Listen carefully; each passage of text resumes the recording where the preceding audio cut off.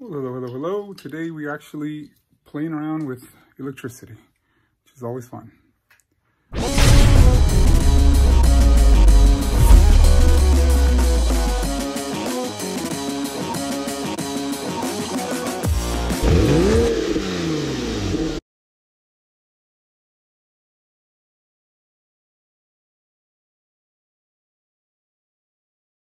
So today what we're actually doing is I'm actually going to be running a 240 volt cable in order to put a 1450 outlet, I think it is.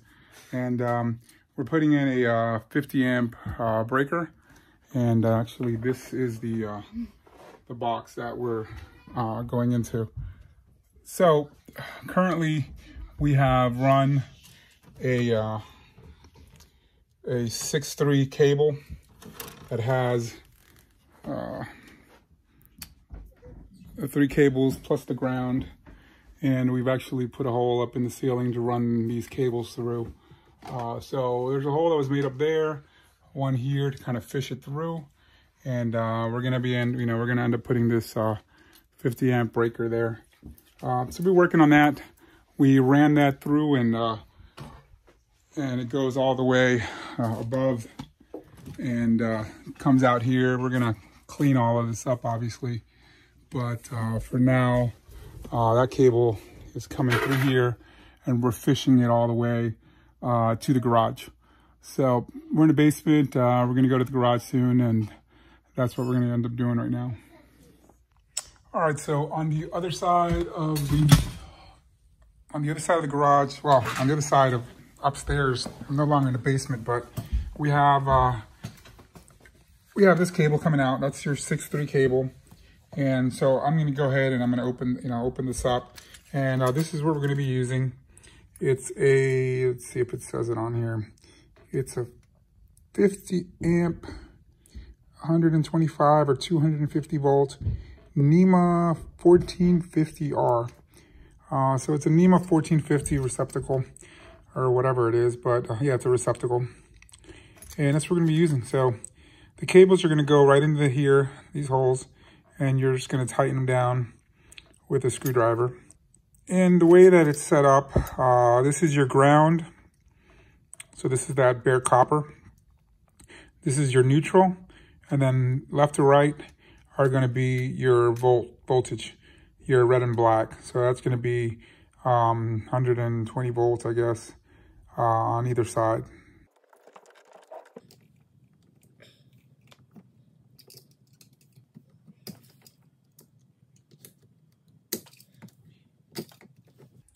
So we're going to start first with red and black.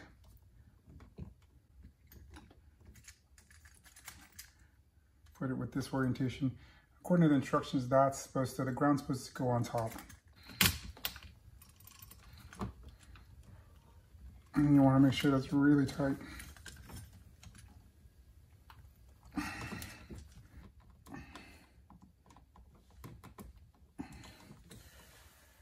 All right, so they're all in there.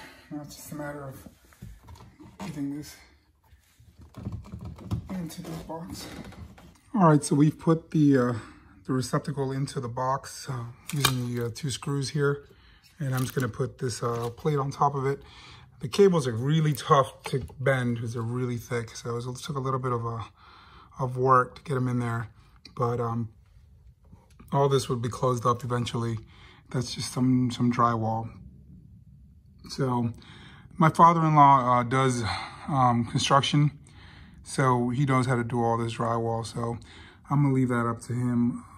So, definitely thankful, was, that's something that, with all the drywall, I didn't expect to have to rip up that much of it, but we ended up doing a pretty good amount. So that's what it looks like. I'm gonna put the plate on, and then the next step would be to go downstairs and plug in the breaker. All right, I'm at the box now. I'm getting ready to put the breaker in. So before, I'm gonna put this tester to see if there's power. I guess there's definitely power because I haven't cut anything off. So eventually I'm gonna cut off the main breaker. I don't think there's a main breaker outside the house, so we're gonna be cutting this off. So that tells me there's power coming to it, and we're gonna be turning it off. All right, so we're gonna run these cables. I'm gonna cut the main power off now. And I'm gonna test the power. All this is out. This still has power, so I gotta be careful with this. But this main bar here has no power, so these are all good. So I'm gonna run this down. This needs to go into one of these.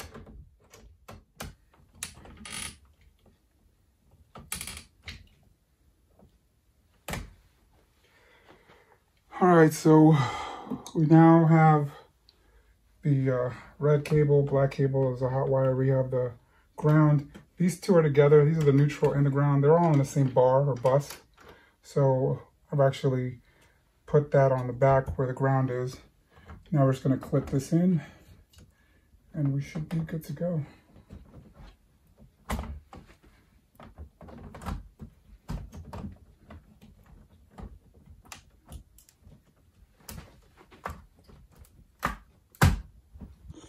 We got everything plugged in. This is our 50 amp. It's going to be in an off position. Got a hot 120 volts. I got the ground. Where's the ground? Ground's coming here, going right into the bus. So this is the ground for my cable. And then I have the neutral coming down, the white, and it's going back in here into this bar back here. So it's underneath this screw right here. So everything's there. We're gonna turn this back on. And so far, no fires. Awesome. All right, so I can take my headlamp off. So everything looks like it's in order. You know, we have power now. So we're gonna turn this on. Okay, so the power has been turned on now. So this should be live. What we're gonna do now is I'm using a voltmeter and I'm just gonna be checking the voltage to make sure everything's okay. So I'm just gonna put that right there to check voltage. And we're gonna use these probes to come into here. And first I'm gonna start by, doesn't matter which one you put in, red or black. I'm gonna put one in.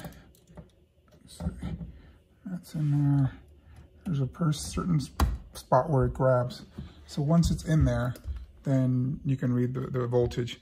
So I'm reading 240. So that's working the way it's supposed to. It's 120 on each side. And this actually will, with a breaker, 50 amp, it'll add them together to create 240 volts.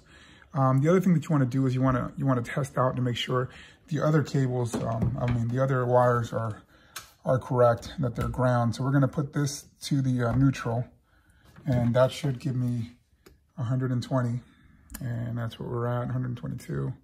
So anywhere under 120 is good. And then we're going to switch it over to the other side and make sure the other one, you know, well, we should know. I mean, I just kind of test to make sure the neutral is connected correctly. And then from there, we'll go to the ground. The ground with the probe is a little bit more difficult because it doesn't go, you know, doesn't clip in like the other ones.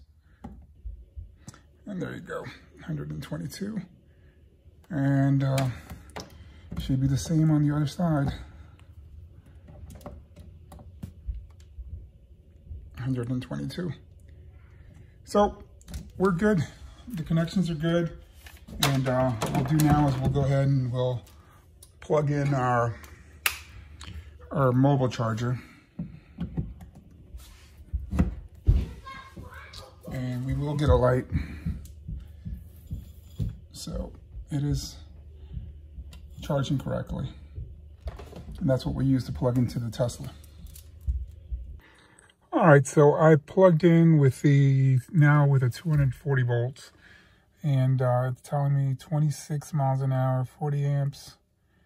And it's probably gonna say 25 on this one. For some reason, the screen says 25, but the actual, on the dash here, on the instrument panel, it says 20, actually it says 25 now. But so that's what it's supposed to be. It's a mobile charger. So I'm getting 25 to 26. Hey, not bad. Much better than the 3 miles per hour that I was getting before. So that's been my experience installing a 240 volt charger. All right, so that's going to do it today for a video on how to install a 240 volt outlet. My car's talking to me. I guess it wants me to go drive it. So anyways, just want to say thank you. Hopefully it helps you out. I just want to reiterate, I am not a licensed electrician or a professional electrician. I just play one on YouTube. So don't do this at home. Don't do this anywhere. I had a licensed electrician that's a buddy of mine that kind of walked me through it. My father-in-law is also in construction, has done a lot of work, does electrical also. So I had a lot of guidance for this. I didn't do anything without first being, it's not something that I've done before, but I wouldn't recommend anybody do this because it is risky. You could definitely, lose your life playing with this high voltage, these high voltage wires. So I definitely recommend that you hire an electrician, or if you have a friend or a family member that is an electrician to help you out. But, the main thing is just to show you the process, how it works, the differences between charging with a 120 volt and a 240 volt. And it's a huge difference. It's a difference between 3 miles an hour charging to 25 miles an hour. So that's going to be my video for today. And I hope you enjoyed it. And if you haven't already subscribed, just go ahead and subscribe, hit the like button and comment. Let me know anything that you saw that I did wrong. Let me know so that nothing catches on fire later on. I should be okay, but I just want to thank you all for watching, and you all take care.